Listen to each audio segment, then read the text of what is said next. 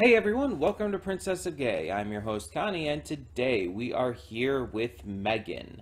This is a donation reward for Smurf, so thank you Smurf for donating. And yeah, this is a movie I never planned on ever seeing because it didn't look interesting to me. Honestly, if you've seen any creepy killer doll or anything like that in terms of a movie, that's what this looked like. Just honestly a really cheap and cringy take on that.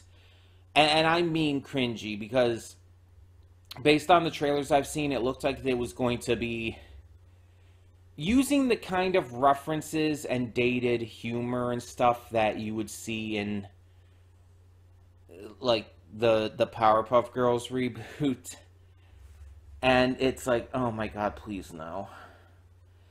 And it just didn't look like something that was up my alley. But it was requested as a donation reward, so I'm getting to it nonetheless.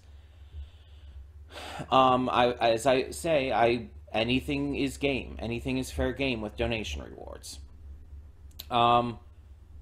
But I had also heard that this did pretty damn well after its release. Like, it actually, like, was really well received, and that boggles my mind based on the trailers. And maybe it's a case of the trailers not doing justice to the movie. That's happened before. Maybe that is a case, because the trailers honestly make it look like shit. The trailers make this movie look like absolute dog shit. No offense to all the dogs out there. It looks so fucking bad. And yet, apparently, it did well and is well received. And it's like, I don't know. But yeah, that's pretty much what I remember about it from the trailers is, you know, creepy killer doll given to a girl for, I think, her birthday. Doll is like, you know, this like very smart AI doll and everything. It eventually comes alive and starts killing people and shit. It's just, and there's something about like a dance and whatnot, like a TikTok dance, and it's like, oh my god. This movie's gonna be dated in a few months. Hell, a few weeks, probably. It's just, I don't know what it's gonna be like. Maybe it'll be good. Maybe it'll somehow surprise me and end up being good. It's like, and I'm gonna give it the benefit of the doubt, as I always do. But I'm just, like, saying, based off of my initial impressions and everything, it looked really bad. And hell, sometimes really bad movies can be entertaining to watch, so maybe there's some appeal in that as well. I don't know, we'll see. I'm gonna try not to just make comparisons to other stuff like this that has appeared throughout the movie, or throughout the history of movies. I'm gonna try not to just constantly do that, because it's like, it's probably right in your face about it.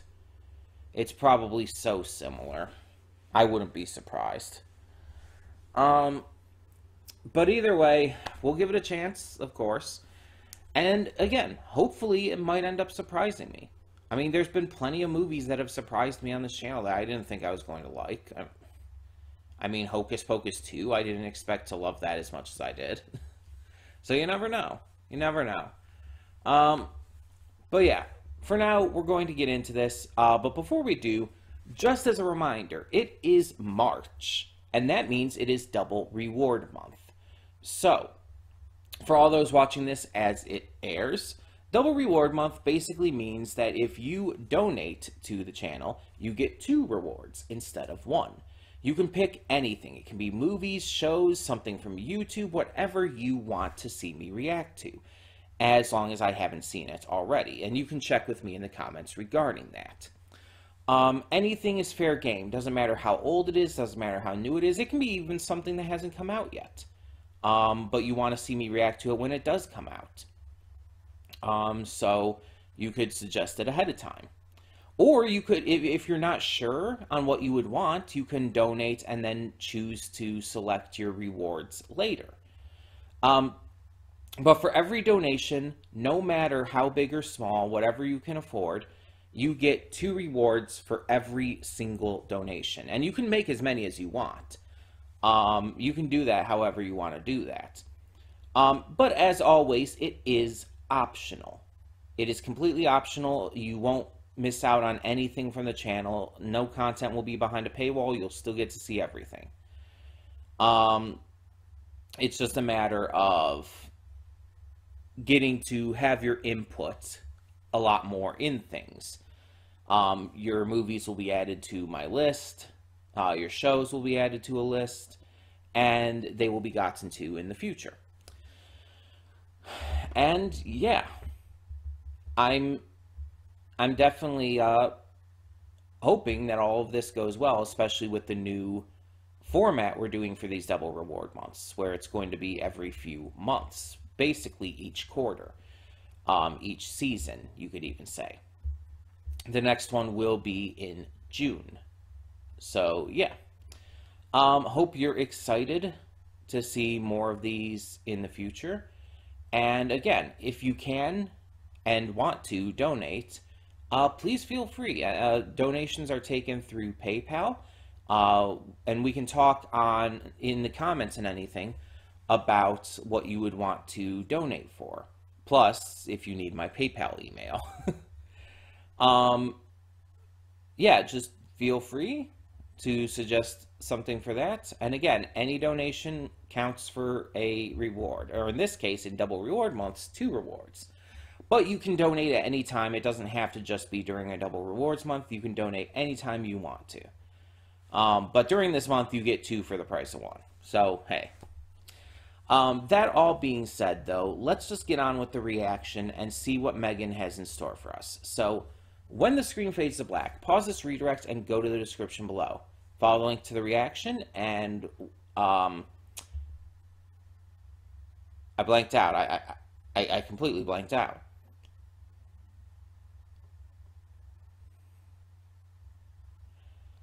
Wow, I had a brain fart there.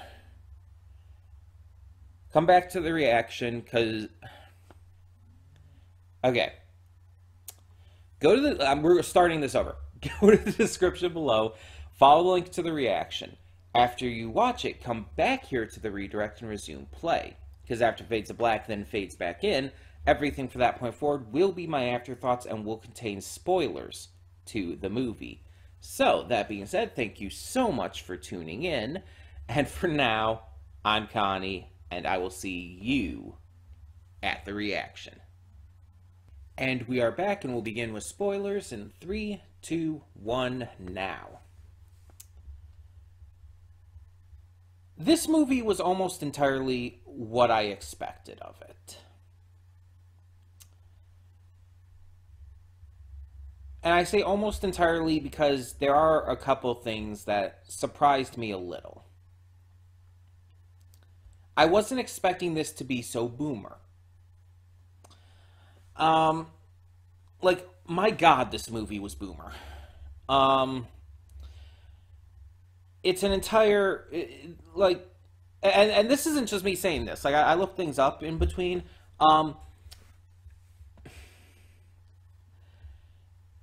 One of the people behind, one of the producers, James Wan, who also did Annabelle, by the way, so another killer doll movie, he said this: pretty much the concept is about embracing technology too much and relying too much on it, and what happens when technology runs amok. It's a commentary on the world we live in, and it feels relevant. Okay, boomer. This is like the entire movie. It's like from the very first scene with Katie in the car with her parents and everything. It's made very clear that this is it's a boomer movie. It's just boomers having an excuse to shit on millennials and Gen Zers who are very reliant and invested in technology, because that's just the world we live in nowadays. It's just a way to basically shit on us. Because they think, like, no, we should go out and touch grass and shit like that. And it's like, oh my god, shut up. I hate it so much.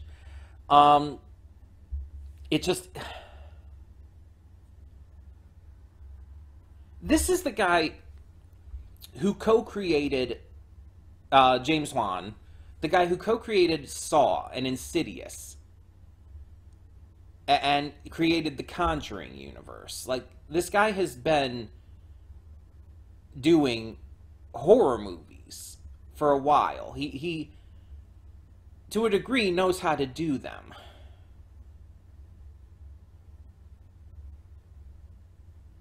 And it's just like, what the hell? Like, what the hell, my dude? You thought this was a good idea. Like, I know he didn't write the film. He was a producer. Same with James Blum. But still.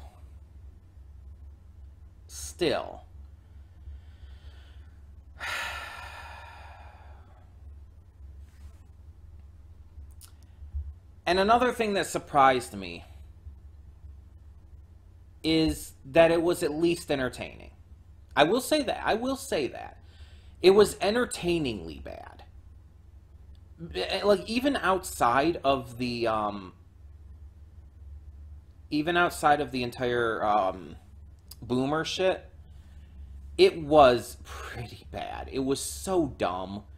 Again, nothing about this, like I understand, it's like there's a lot of movies out there that aren't realistic and everything, and it's like you don't go to them because you expect them to be. Like, you don't go to a MCU film expecting realism. You just don't. Although, when the MCU films do integrate realism into them, they do end up being better, surprisingly enough. Hence, you know, Phase 4 actually being the best phase so far of the MCU. And I will not apologize for that. But it's like, yeah, you're going into this knowing there's going to be a level where you have to suspend your disbelief and everything, where it's not going to be realistic. Because, you know, killer animatronic doll and everything. But the problem is, like, outside of just the doll itself being, like, obviously ridiculously exaggerated in a lot of ways, a lot of this was, like, steeped in the idea of, like, commentary on realistic stuff. And the problem is, it's so... the very concept of this existing is unbelievable. Not the movie, but the character of M3GAN. Because in no way, shape, or form would that ever be acceptable. I talked about it in the movie, but that would never get past the planning stages. It would not be accepted. It would not be greenlit. They would not be able to do that. Dog might start barking, just warning you ahead of time. There's an Amazon truck out there. I don't know if they're coming here, but just warning you. But yeah, they would never be able to get as far as they did with that. And it definitely wouldn't actually be a product that would be put up for anything. Like, come on. No, it wouldn't go anywhere because it's so unrealistically bullshit. Nothing like with the amount of dangers that could cause, with the amount of liabilities, that would not go anywhere. It would not go anywhere. The idea of this company greenlighting this and planning for the future with this is just basically impossible. It's not going to happen. Something like that just would not happen. And it's astounding to me that we're supposed to believe that happened, even in this sense of this movie. Like, if we saw in the movie that it was a prototype that wasn't going to go anywhere, and Gemma just ignored that and started working on it on her own anyway, which kind of did at first, but uh, and that's where everything started. She brought it home and introduced it to Megan there and everything. By having the company actually sign off on it and everything, it completely removes the believability of basically everything. And it makes the movie hard to, like, get behind, in my opinion. Um, and it's just, on top of that, it's so fucking cringeworthy. It's so cringy. Like, oh my god. Like, they're using songs in this that are like old even for this movie that just aren't relevant anymore. It's like, I understand like you like the song, but why the fuck would you put Titanium in here? That makes no sense. There is no logic to that. It does not work. It just felt off, and it felt like this movie was like trying to live in the past. Like, usually movies, when they put like real songs in there, they usually will put bigger songs that are current, because it's what's popular current. Titanium came out over a decade ago. It's not relevant anymore. It's just, it's not. And on top of that, you also had the fucking TikTok dances. It's like, oh my god. And just so much of it. A lot of the dialogue was pretty cringy too. A lot of it was like so by the numbers, and a lot of it just reminded me of the Chucky or the Child's Play reboot. You know, the one with Mark Hamill that was fucking terrible.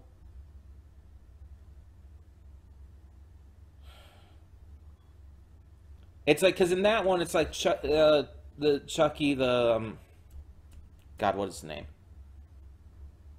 Oh God, what is it? I can't remember the name of what the Chucky doll actually is called. Um, I can't think of it at the moment, but um, like in that one, it's like a chip malfunction or something like that. I don't remember. I try to push that movie out of my head.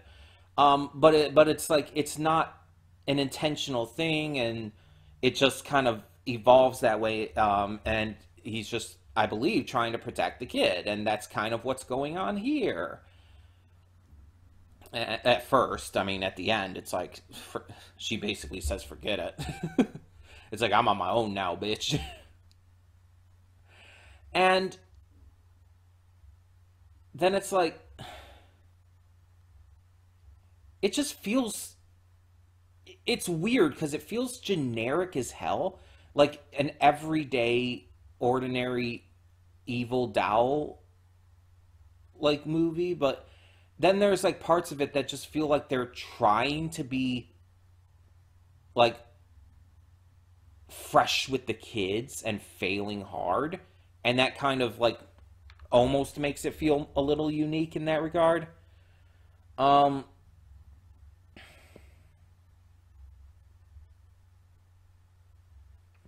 I don't know. Like, again, it's one of those movies that's kind of on a so bad it's good scale. Like Tommy Wiseau's The Room or Birdemic or whatnot. Um, where it's like, yeah, it's bad. It's not a good movie.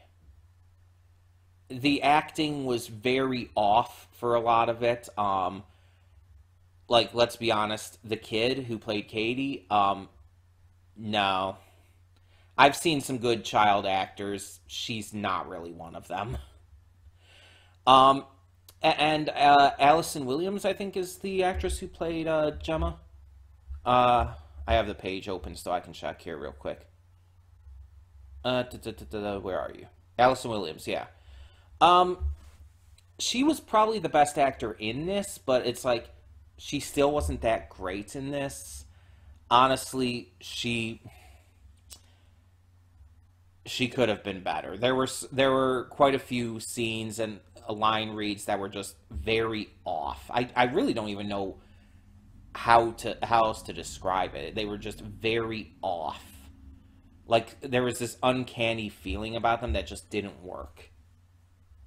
And on top of it, that ending is so clearly sequel bait, and it fucking worked. This movie is getting a sequel. It's going to be called apparently M3GAN 2.0. And I guess it's like, okay, so M3GAN somehow downloaded her consciousness into Elsie and is surviving through that and is, I don't know, maybe going to get a new body or some shit. I don't know. I don't know.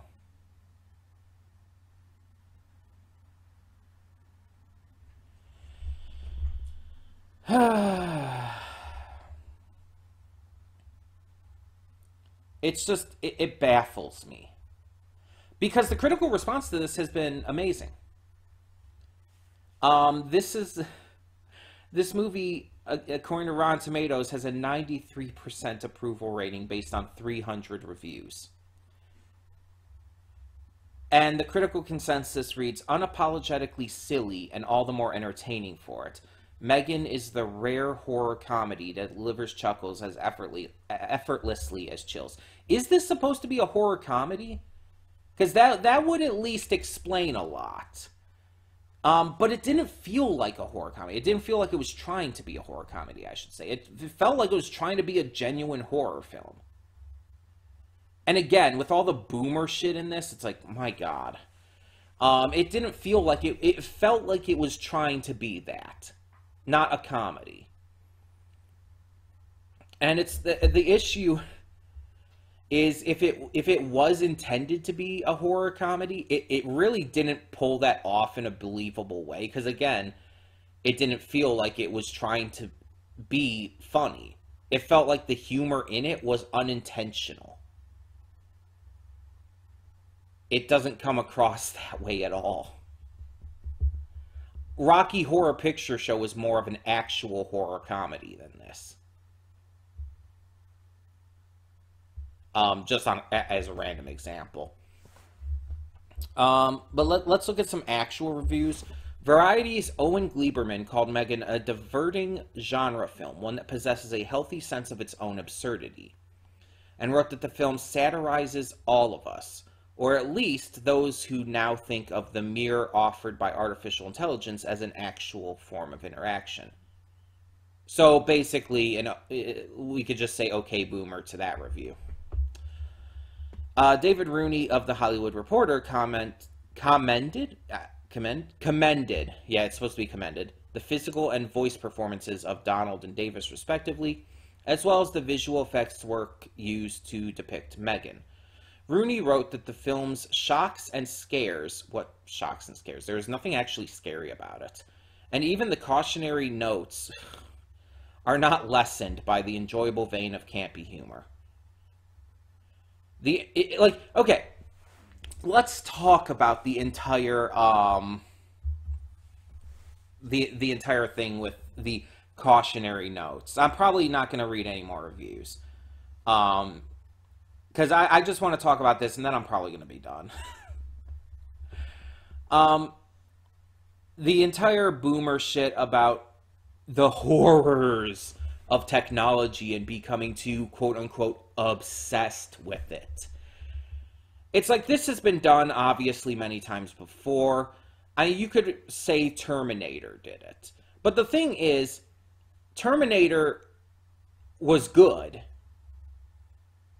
and did the idea of it correct, because it wasn't just like pissing on people who are into technology and, you know, the internet and stuff. This movie is basically just throwing up middle fingers to people who are like that and saying, you're wrong, and this is why you're wrong. Look how bad things will get if you continue to be like this. And it's like, it felt almost insulting.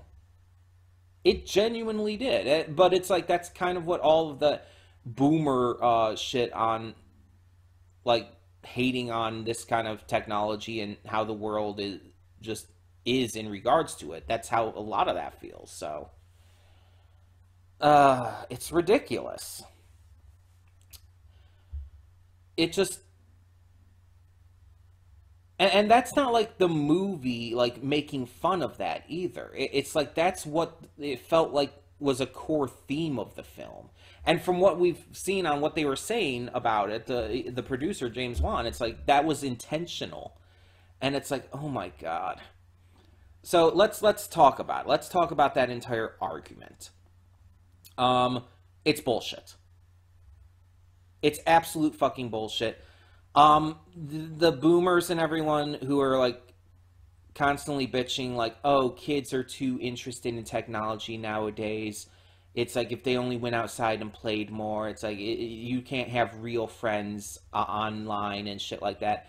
It's absolute bullshit.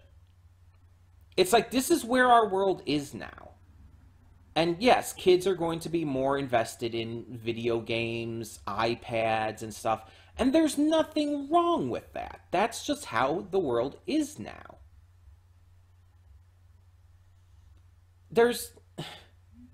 We keep like destroying and tearing down parks and stuff. And it's like, where are kids supposed to play outside nowadays in the first place? But also, it's like, on top of that, that's just not where the world's at anymore. You have to evolve with the times. Like, come on. There are a lot of kids who still enjoy playing outside. They're not being, like, gotten rid of or anything. They still exist, believe it or not. But the thing is, with where the world's at nowadays, the ones we need more of are the technologically minded anyway. So it's like, it's actually going to help our world make even more and better progress. It's just all these boomers who are afraid of progress and afraid of the world becoming technologically dependent that can't stand the idea of kids rather wanting to play games and stuff on their phones and on iPads and stuff than wanting to go and wrestle in the grass or shit. And it's such a dumb idea. It's such a dumb concept. And it's just, people are stupid. That's what I'm getting at. And the idea that you can't have real friends online, that you have to have that real friends are only like in like people you've met personally, like in front of you and spent time with, like face to face and stuff, is one of the worst bits of bullshit that comes from that entire line of bullshit. And I can speak to a lot of degrees on that, because most of my friends I met through online, and a lot of them I have met in real life since then, but I met them first online. And they're just as much real friends, in fact, a lot of times more so real friends to me than people I have met for the first time in person and become friends through that traditional method. This is just a case of boomers being unable to cope with the changes of modern day. They're stuck in the past and can't let things progress and evolve in a perfectly natural way. And it irritates the shit out of me. Anytime anyone talks about this kind of shit and complains about this kind of shit or uses it in media, it bothers the shit out of me. It's like, I can't stand that entire thing. But I want to make it very clear what I said before. This was still an enjoyable film. This movie was still fun to watch, if only because it was so absurdly, like, ridiculously bad. And I'm not even saying it's like the worst film out there.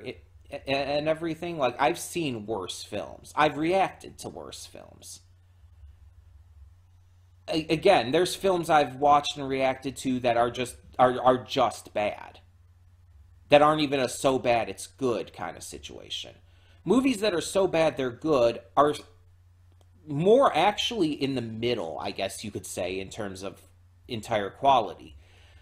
Because the part that makes it still good and enjoyable keeps it from truly being bad, if that makes any sense. If that makes any sense.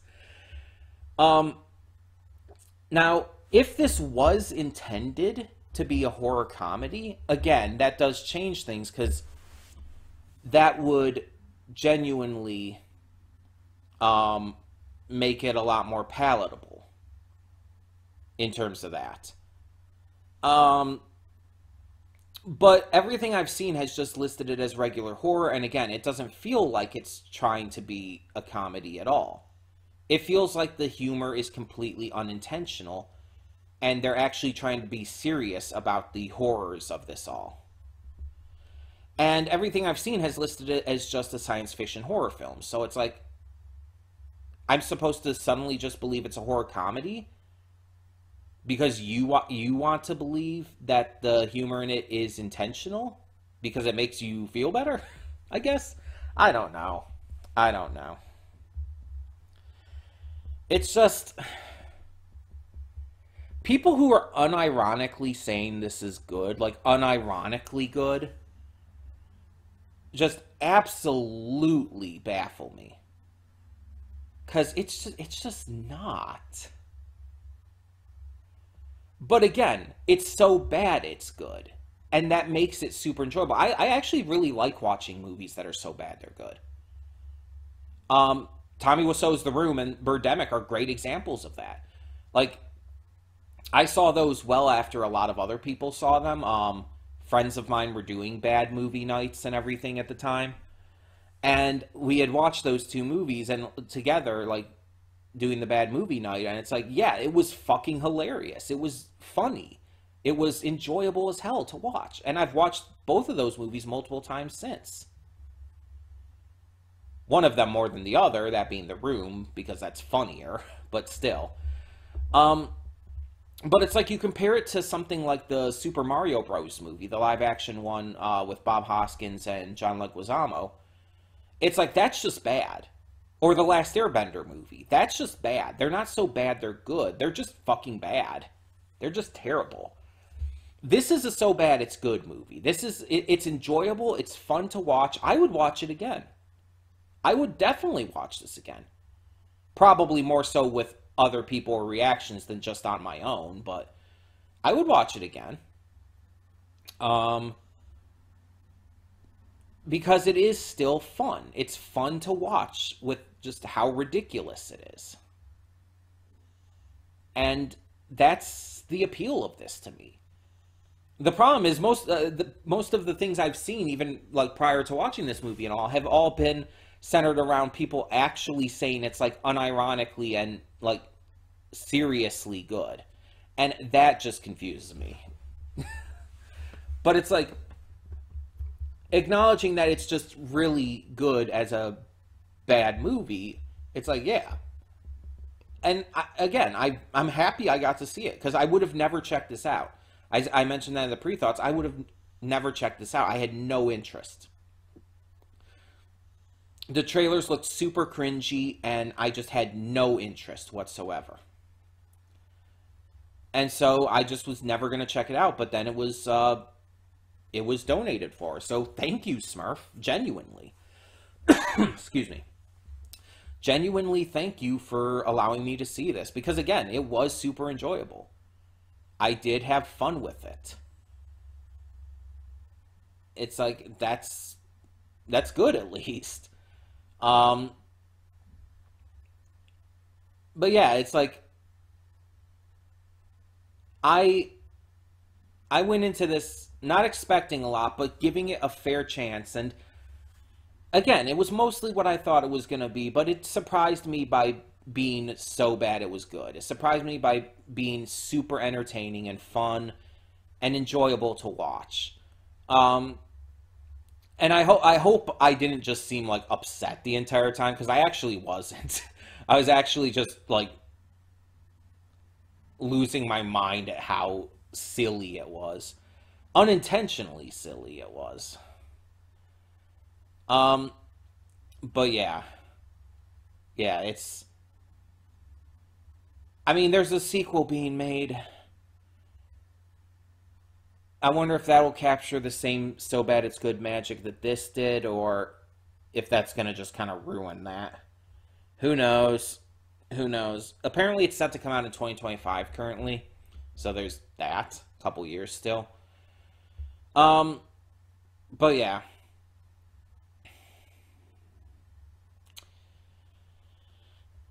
yeah.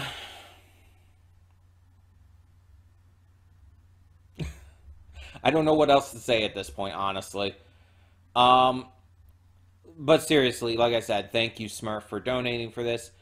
And as I said in the pre-thoughts as well, it is the March Double Reward Month, so if anyone wishes to donate for more movies like this, or just other movies in general, or shows, or YouTube stuff, please feel free. You get 2 rewards for the price of 1. Every donation, no matter what size, no matter how big or small, gets you a reward, and as always, it is optional. And you can choose stuff that's not even out yet. If there's something that's going to be coming out that you would love to see me react to, feel free to suggest that. Or if you don't even know what you would want to suggest, feel free to donate and tell me, like, you'll tell me later what the rewards will be. That's all perfectly reasonable. But as always, it is optional. You don't have to do it if you can't or don't want to. But it does help out, obviously. Um, Either way, thank you so much, Smurf, and thank you to everybody who has donated. For now, I'm Connie, and I'm signing off. See y'all next time.